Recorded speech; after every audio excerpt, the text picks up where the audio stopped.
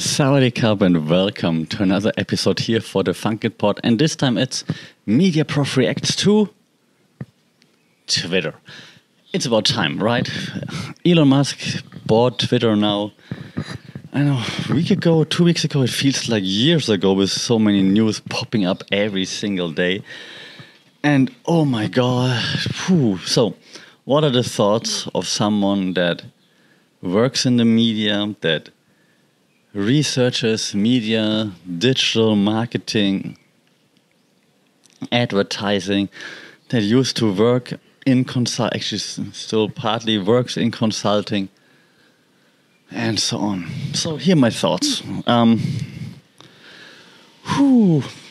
This is either going to be really long or it's going to be really short. It's going to be one word, the F word. No, let's try to condense it, but let's not try to swear, because then we get demonetized. So, my thoughts on Twitter. Was Twitter perfect before Elon Musk bought it? Definitely not. Definitely not. Was it like... You probably don't even know, but it's also partly owned. No, it wasn't that Jack Dorsey was the main owner, right? There were like other investors from Saudi Arabia and whatnot. So you can all look it up. So it's not like it was those nice people were owning Twitter before, and now it's this crazy guy. Not the case. Also, not the other way around. It wasn't like it's just like one snowflake was owning Twitter, and now the savior of free speech is taking over. Yeah, so it's not like that. But do we see changes? Yes, we see changes. So at least you cannot say that Elon Musk isn't changing stuff. Now the question is that good or bad? And for lots of those things, we still have to wait and see. Because, well, we're not sure yet. What we can say, though, is that Elon and his team maybe handle the takeover not as well as they could. And, like, for example, those things that they fire lots of people, right? That apparently they ordered, like, all the offices around the world to come back to work in the office.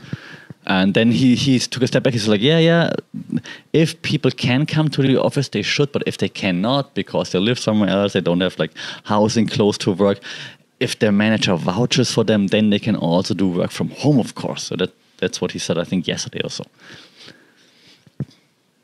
So it's just unfortunate, that way of they're communicating, right? So in Twitter being a communications platform, it's just weird when like internal communication like goes to the outside and you're like, what? Like a communications platform and they can't communicate. And if he runs Twitter like that, like how is he running Tesla, SpaceX, and so on? So that's a bit weird. But hey, okay, that happens, right? It happens to the best. Then the thing that really is a bit weird though for me as like a tech nerd, and I used to love Twitter. I've been on Twitter since 2000, whatever. Whenever it popped up, I've been like one of the early adopters on Twitter. Like I've been there right away when it popped up, and I don't want to sound like a hater because it's not, like I said, well, it wasn't perfect before, but now they're trying new things all the time, and they don't work, and then they just scratch it again, or scrap it again. Sorry, not a native speaker.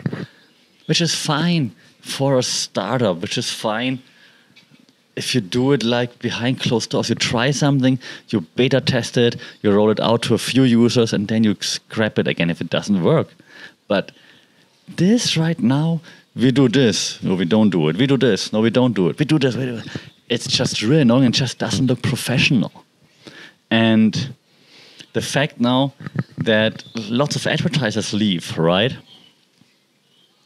You might say, yeah, we don't need advertisers. No, but the internet, and it's unfortunate, it's very unfortunate, but the internet runs on ads.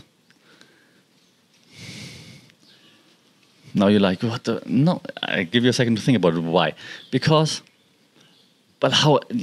You need to make money somehow. You need to monetize, right? You can't just offer a service for free because you're a nice person. You have to pay for stuff. You have to pay for your employees. You have to pay for like hosting, keep the stuff up and running, maintenance, development. So it costs money. So you have to make money. Also, other platforms, what they do very well is helping creators to make money.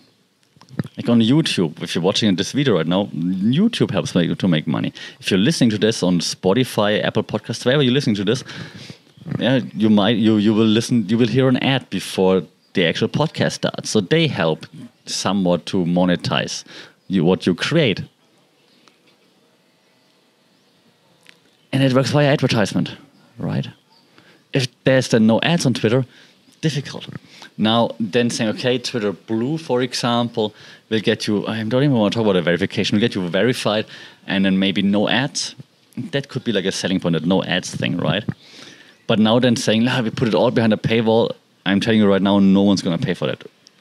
Everybody and their grandma will go somewhere else. Like, someone else just going to open like a new social network, and everyone's going to use that. Or like TikTok, like ByteDance going to be like, hey, we have like a text-based TikTok now, let's check it out. And everyone's going to use that because no one's going to pay like $20 or whatever to look behind a paywall. Like if it's like a strong, a hard paywall. Soft paywall, maybe. Like have the majority of the content free and then like some extra content behind a soft paywall. Who knows?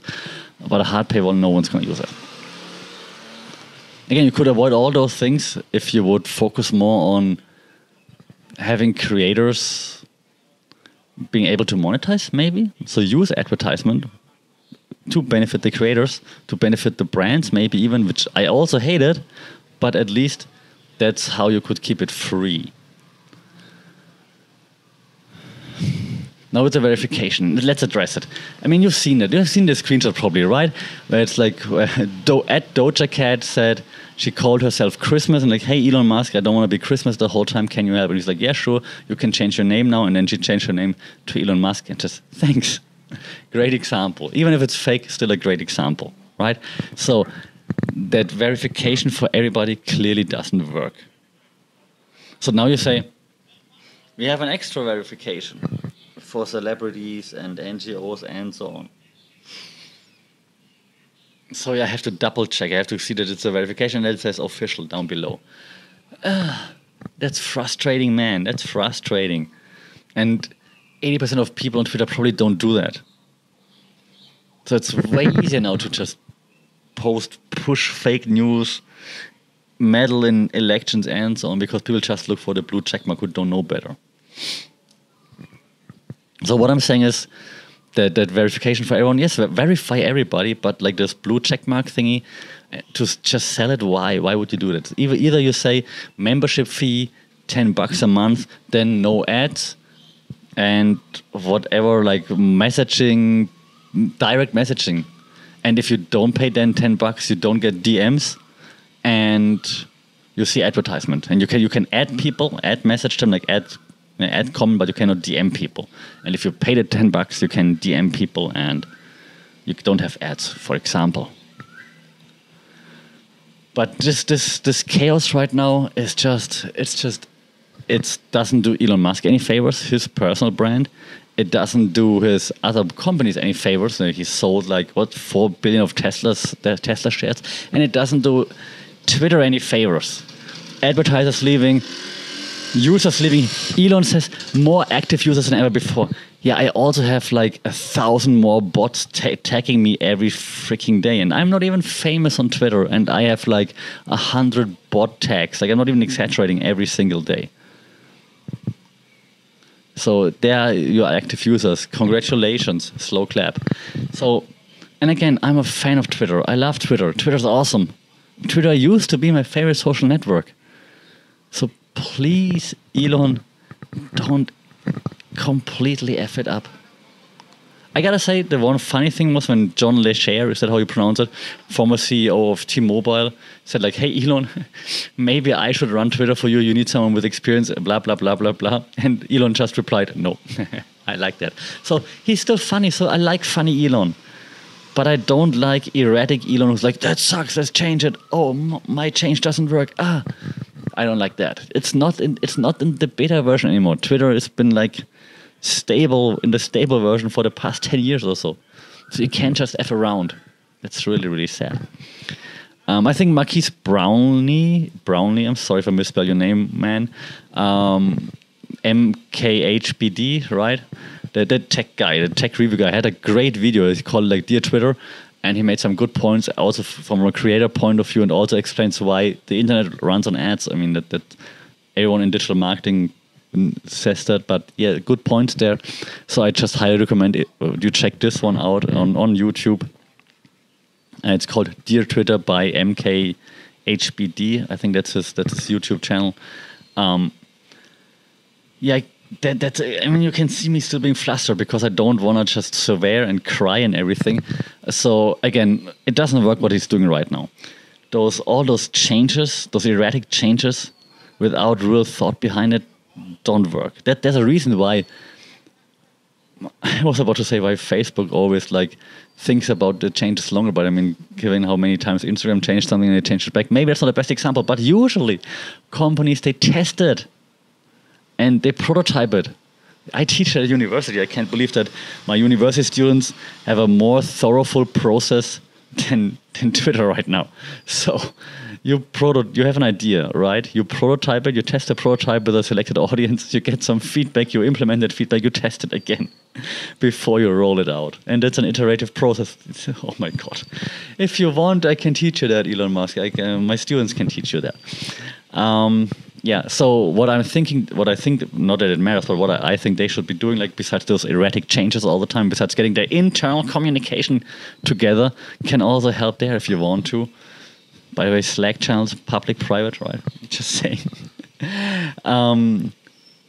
So what I would suggest, you need ads, you need advertising revenue, and you cannot put it all behind a hard paywall.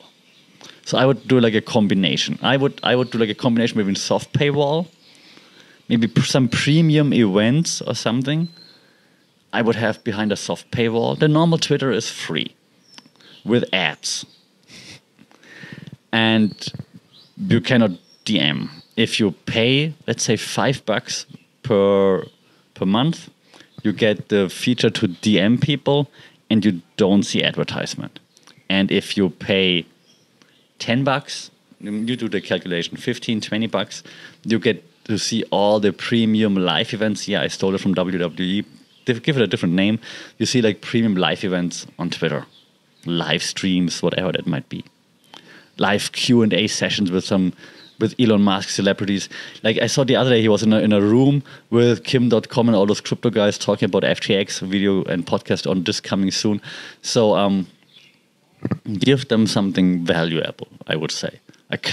The Clubhouse thingy, just like awesome Clubhouse rooms included, basically.